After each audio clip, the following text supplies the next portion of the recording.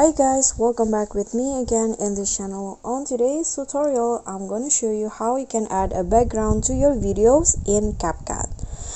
So here I've already imported a video, and if you want to add a background, you just need to go to the canvas menu at the bottom here. Just swipe and click on canvas, and here choose background.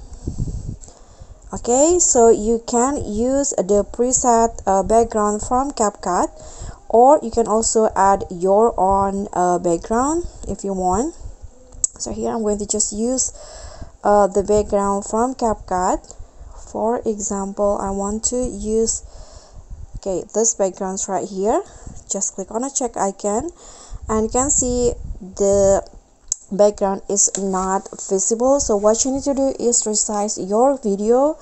Click on the video on the track and zoom out or lower or make it smaller like this, so the background will be visible, and now your video will look like this.